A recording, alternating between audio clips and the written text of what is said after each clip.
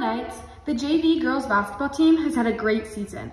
Today we got to check in with 2 players to get a recap of how their season went. Hi, I'm Ava Sweat. I'm team captain of the Notre Dame JV basketball team. I would say with this team this year, it was a lot of freshmen, so a lot of newcomers, so we had to teach them plays, get each other oriented with each other, and there was a lot of team bonding that had to go with it. But I think overall, our season went pretty good, having them, be new, and we needed to focus more on fundamentals. But I think now, where we are now, I feel like we're more concise and that we're more cohesive to go into our later games.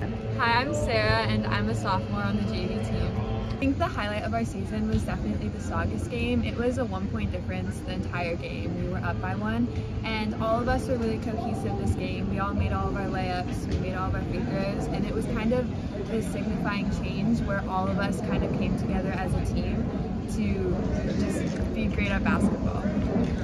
Thank you so much for giving us an inside look. Hope you guys have a great rest of your season.